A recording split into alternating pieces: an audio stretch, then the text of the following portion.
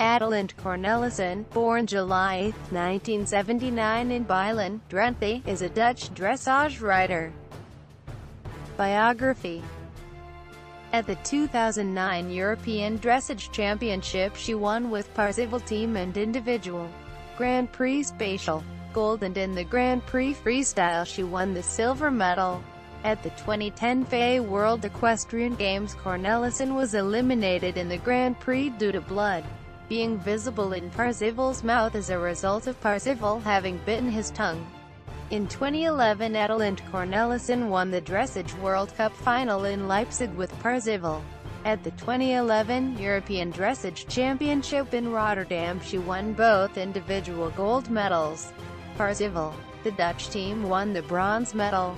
In 2012 she won the bronze medal in the team event at the Olympic Games and the silver medal in the individual dressage on Parzival.